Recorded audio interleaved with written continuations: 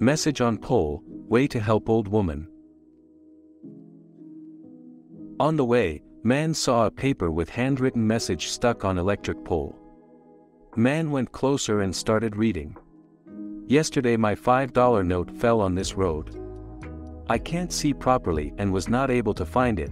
Whoever finds it, please deliver it. Was written on it, and under it was written an address.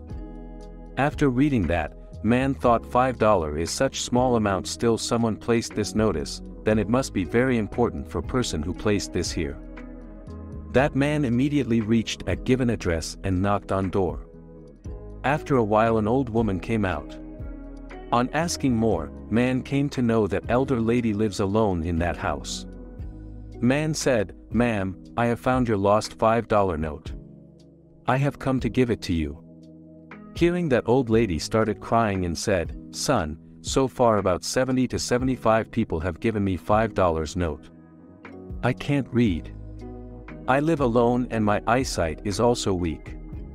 I don't know who person is, seeing this condition of mine, that person must have put that slip to help me."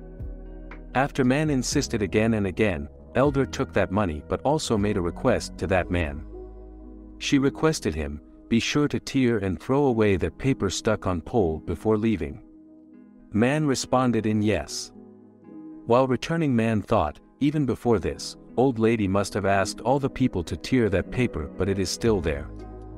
When no one had torn that, why should I tear it?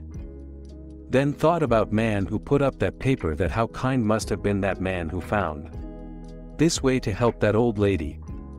Learning. There are many ways to help someone, just intention should be there.